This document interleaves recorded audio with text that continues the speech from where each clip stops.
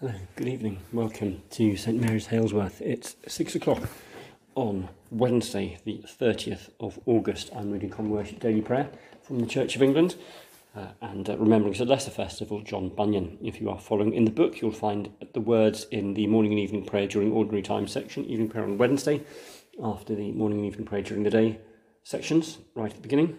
Online at Aremus Daily Prayer and the Church of England's website, downloadable as Apple or Android device. If you are following in the book, you might like to look up the 30th of August halfway through amongst the Saints' Days and Festivals to pick up on the Collect, the Canticle, and the refrain before and after the Song of Mary, the Magnificat. You're welcome to join me in the building or by Zoom. The codes are on the Blythe Church's website and Facebook page. We're live streaming on Facebook. Stays as video for you to watch at your leisure. The audio I'm recording and will appear on my Dominic Doble YouTube channel presently. O God, make speed to save us. O Lord, make haste to help us. A song of God's descending. I love you, O Lord, my strength. The Lord is my crag, my fortress, and my deliverer. In my distress I called upon the Lord, and cried out to my God for help. He heard my voice in his temple, and my cry came to his ears. He parted the heavens and came down, and thick darkness was under his feet. He rode upon the cherubim and flew. He came flying on the wings of the wind. He made darkness his covering round about him, dark waters and thick clouds his pavilion. From the brightness of his presence through the clouds burst hailstones and coals of fire. The Lord also thundered out of heaven. The Most High uttered his voice with hailstones and coals of fire. For you will save a lowly people and bring down the high looks of the proud. You also shall light my candle. The Lord my God shall make my darkness to be bright. As for God, his way is perfect. The word of the Lord is tried in the fire. He is a shield to all who trust in him. Glory to the Father, and to the Son, and to the Holy Spirit, as it was in the beginning, is now, and shall be forever. Amen. That this evening may be holy, good, and peaceful, let us pray with one heart and mind.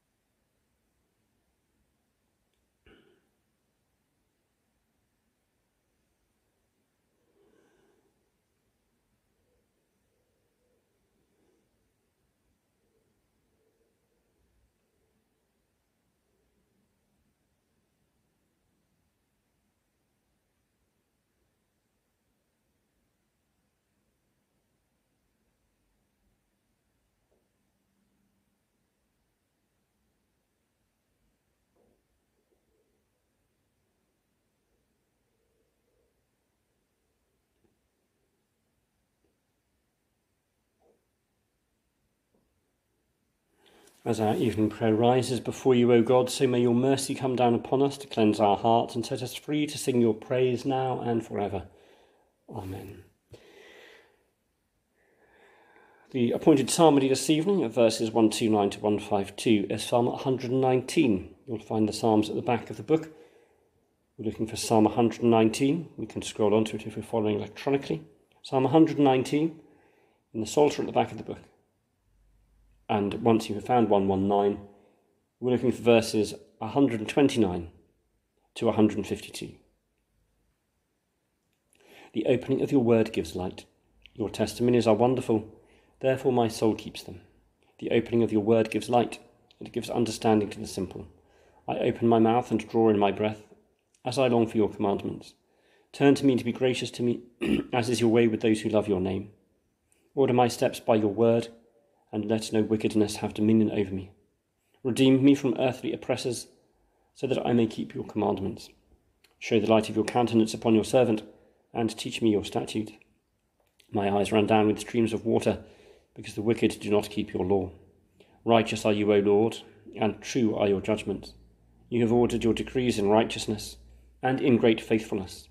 My indignation destroys me, because my adversaries forget your word. Your word has been tried to the uttermost, and so your servant loves it.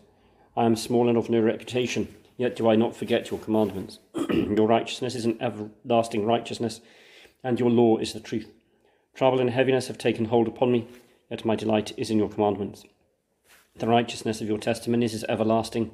O grant me understanding, and I shall live. I call with my whole heart. Answer me, O Lord, that I may keep your statutes. To you I call, O save me, and I shall keep your testimonies. Early in the morning I cry to you, for in your word is my trust. My eyes are open before the night watches, that I may meditate on your word. Hear my voice, O Lord, according to your faithful love. According to your judgment give me life. They draw near that in malice persecute me, who are far from your law. You, O Lord, are near at hand, and all your commandments are true. Long have I known of your testimonies, that you have founded them forever. Glory to the Father, and to the Son, and to the Holy Spirit, as it was in the beginning, is now, and shall be forever. Amen. The opening of your word gives light.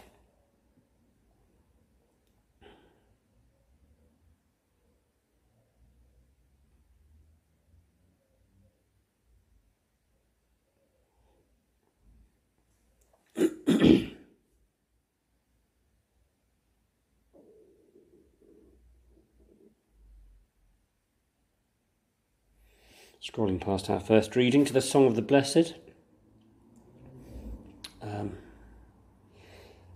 I'm actually thinking that this is the standard Wednesday afternoon canticle, so maybe we don't need to look up 30th of August for today's option, Remembering Bunyan. Rejoice and be glad, for you are the light of the world, and great is your reward in heaven.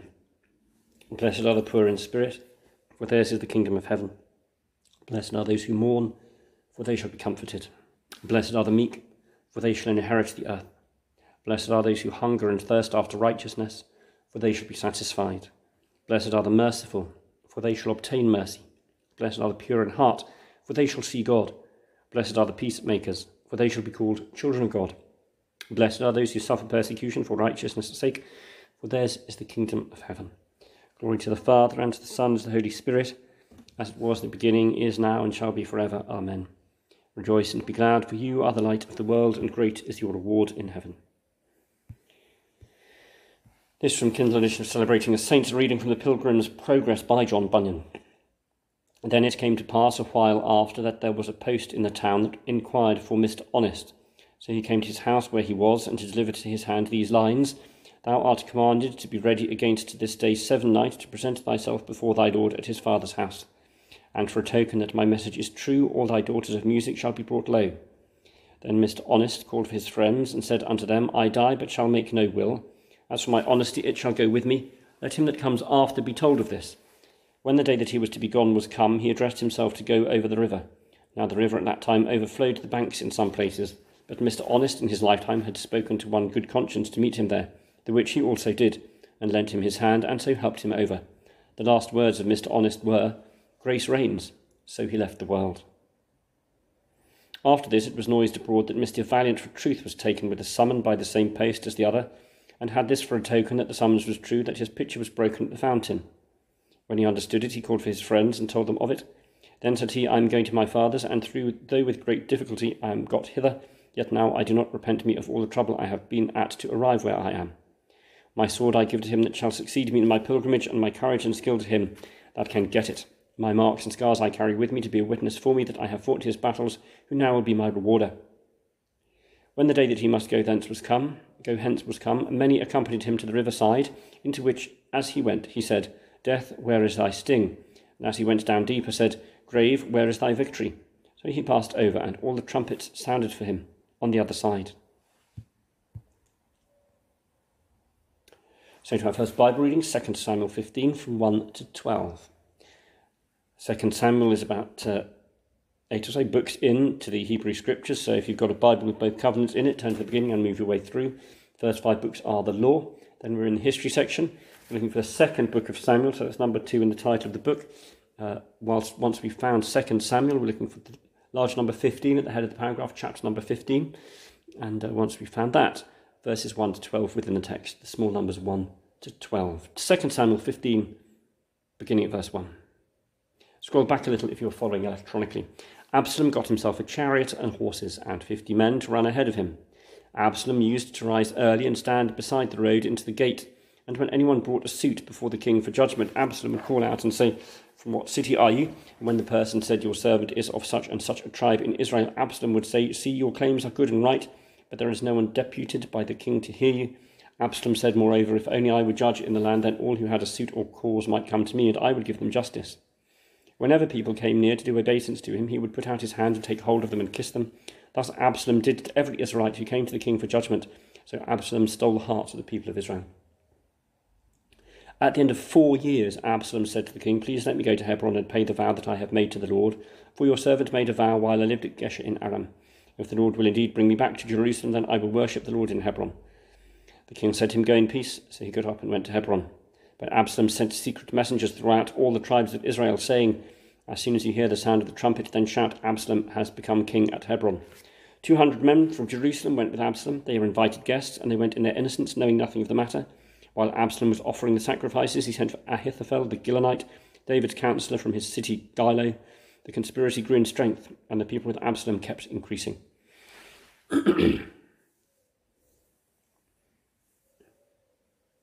So this seems to me to be a history. It doesn't seem to me to have any particular metaphorical or allegorical content. It just seems to me to be a warning to be aware and careful. We were told yesterday or the day before that David was going to find things difficult now in his family because he had taken Bathsheba, raped her, had her husband killed, and the first son of the partnership died. Second son becomes Solomon. But as part of that, his judgment was that he would have sort of infighting within his family, which I guess would have happened anyway.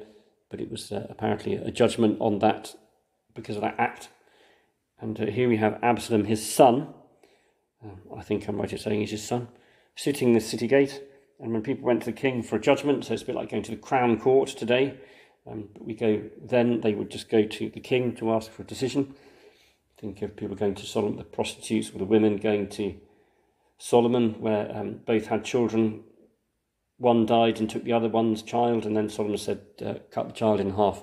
And the true mother had mercy on the child's life and was prepared to give the child to the other mother. And so that's how Solomon decided. So that's kind of people going to David for him to decide on matters that they couldn't work out locally. And Absalom said, I'm afraid the king hasn't got time to see you today, but if you came to me, it would well. And he sat there for 4 years, welcoming, greeting, saying hello to people. And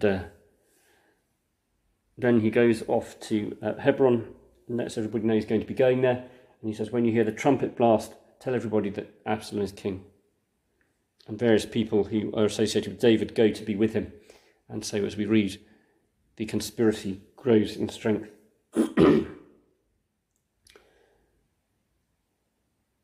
David doesn't seem to have any knowledge of it, doesn't seem to be making any attempts to intervene. We're not told that in the story, but it just seems a bit odd, seems a bit complacent. However, that's the story as we have it. Acts 9 then, our second Bible reading from 19 to 31. So Acts is in the Greek scriptures, the second covenant. If you're following the Bible with both covenants in it, turn to 2/3 of the way through and move towards the back.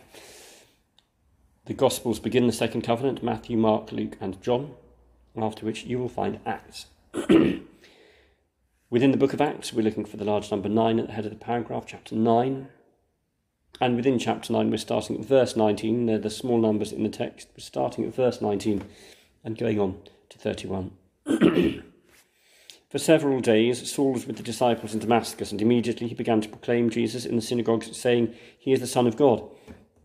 All who heard him were amazed and said, is not this the man who made havoc in Jerusalem among those who invoked his name? Has he not come here for the purpose of bringing them bound before the chief priests?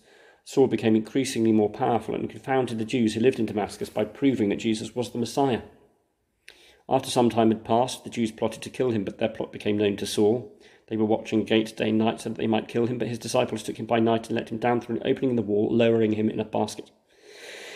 When he had come to Jerusalem, he attempted to join the disciples, and they were all afraid of him, for they did not believe that he was a disciple. But Barnabas took him, brought him to the apostles, and described for them how on the road he had seen the Lord, who had spoken to him, and how in Damascus he had spoken boldly in the name of Jesus.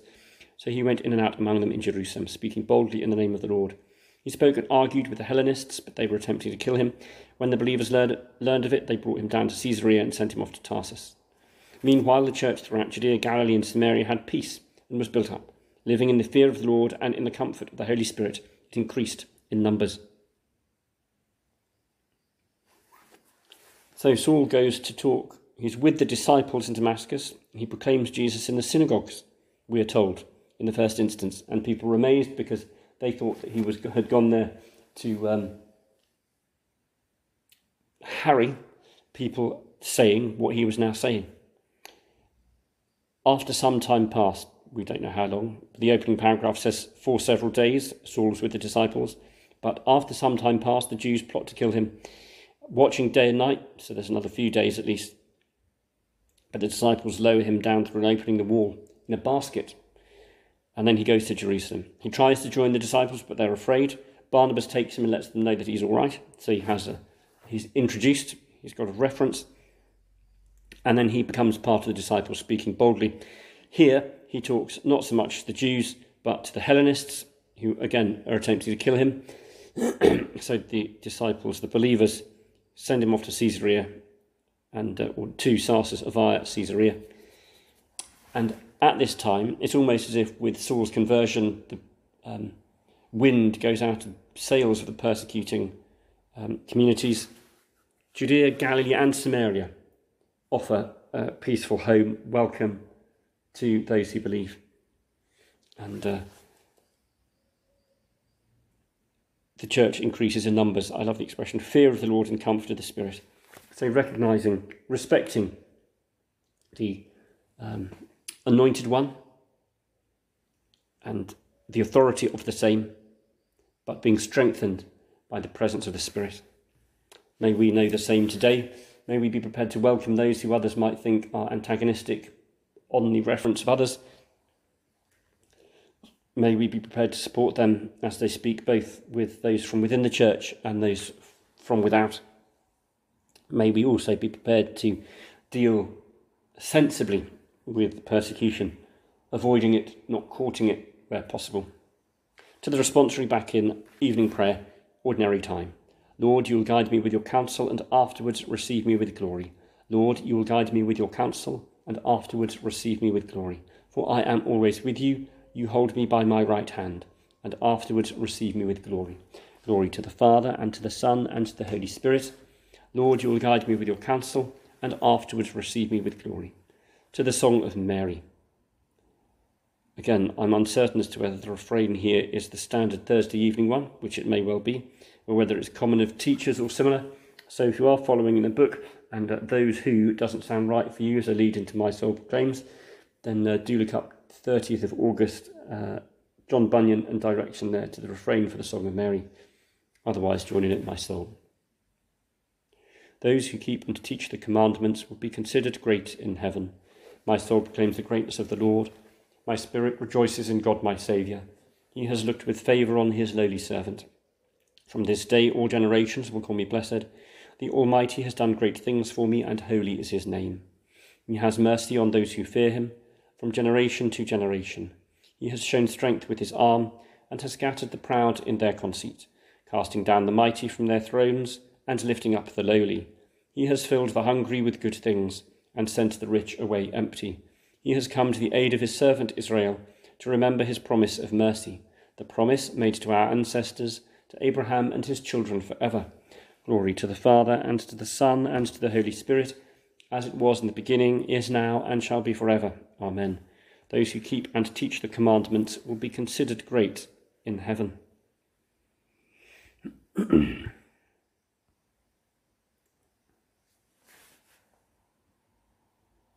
Source, Son, Essence, 3 in 1, 1 in 3. We thank you for bringing us through this day, and we look back at all those moments where you have blessed and encouraged and inspired us with experiences of hope, of peace, of creativity, of friendliness, of progress at work or at home, use of skills and talents that you have given us. We thank you for that. And we look back over the day, and it might have been our experience that we've struggled with addiction or exclusion. People might have been unkind to us physically, verbally, at work or at home. We might have struggled with our responsibilities to our parents or our children, even for our own welfare and self-care. We might have had bad news about health or income or some other circumstance, and so that has been our lot. We come to you at the end of the day praying for your healing and your presence and your provision. your support. From Release International, we praise God that though Islamic State militants destroyed every Bible they could find in Iraq, it is believed that far more Bibles have been distributed since, thanks to Release International and others. From Christian Aid, we pray for Christian Aid's corporate partners and their ongoing support of their work. The Joint Public Issues Team prayer for Ukraine includes the lines, "We mourn every casualty of conflict, every precious life extinguished by war." We extend our amen to that petition and expression to all those places where people are brutalised by military might. We pray for our bishops Martin and Mike, our Archdeacon Rich, Rural Dean Josh, as we turn to Stanton, praying for the lead clergy person there, Kathy, and their children and families minister, Hilary. We pray for their other ministers, elders, readers, Archduty to officiate, licensed, commissioned, etc. And pray for their treasurers, wardens, secretaries, for their other PCC members, electoral roll, congregation and communities, that they may be blessed and inspired by the idea of your calling to standing against conspiracy and untruth, undermining of the authority of those who put in charge, and at the same time the holding to account of those who are in charge, encouraging people to speak with those who would listen, be they inside or outside, and to be sensible about dealing with those who are antagonistic. We ask your blessing on the judicial system and police in Suffolk, having heard of Absalom trying to distract and redirect people from the King's justice. We thank you for all who are involved in that work. May it be seen to be to do with restoration and enabling a community and not punitive punishment and exclusion. We pray that there will be adequate investment across the piece to that end. Thank you for organisations like Oasis as they inspire people to consider criminality as a product of exclusion. We pray for Christians in northwest Nigeria who are being killed and whose churches are being burned. We pray for peace and understanding between the Muslim Fulani and the Christian farmers. We pray for the establishment of rule of law in that place from the authorities, that those of all faiths and none may live together in harmony. We pray for reconciliation and conversations between the ethnicities and the religions in that place. Please raise up people who are bridge builders.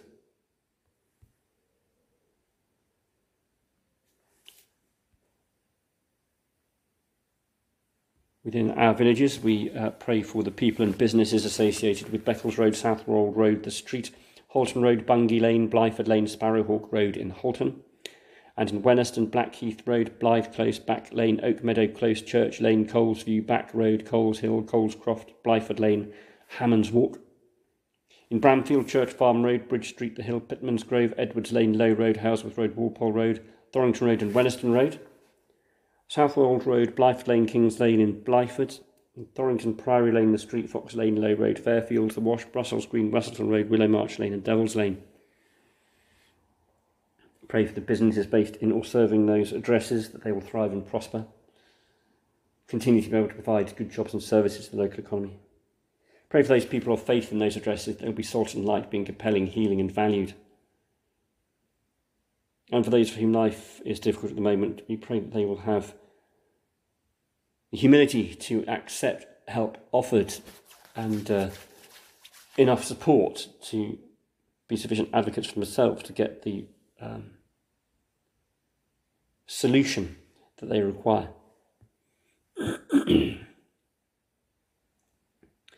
We ask your blessing on Moira, Felicity and Peter, Ron, Paul and Cynthia, Janet, Francis, Jean, Valerie, Joan, Lynn, Carol, Graham, Richard, Anna, Margaret, Sheila, Adrian, Ginny, John, and all others for whom life is a challenge at the moment. We pray that you'll act in sovereign grace, and that if that isn't to be the case, where faith is significant and a knowledge of you is encouraging, we pray that you'll make your presence known, felt in them, to them, in their circumstance.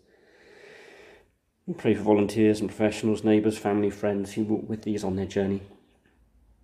that they would be able to receive and send outward and not back towards all expressions of hurt and pain. Rather, they would be able to say the right thing, do the right thing at the right time, in the right way, to be proper supports and comforters, agents. And we thank you for all that's good in the lives of John and Eileen, Eric, priest, Sylvia and Raymond, Evelyn, Kenneth, Pat, and all others who have recently died, including those who have died suddenly and unprepared through sickness, violence, neglect, accident, and those that have taken their own lives. Pray for those we have known and loved and see no longer, those who have served you faithfully here. And as we remember John Bunyan, all whose years mine falls at this time, may you pray for us that we may express our understanding and experience of faith in a creative and compelling way that is helpful to those who, amongst whom we live and who will follow after. We ask that according to your promise to humanity, you grant us with them a share in your eternal kingdom. We pray for ourselves and all who mourn the loss of a loved one or a change in life chances, that we will hear your inspired words spoken through your incarnate mouth by the breath of your Spirit, and that will bring light in our darkness, calm in our disorder, and fruitfulness in our otherwise troubled lives. Lord, hear us. Lord, graciously hear us.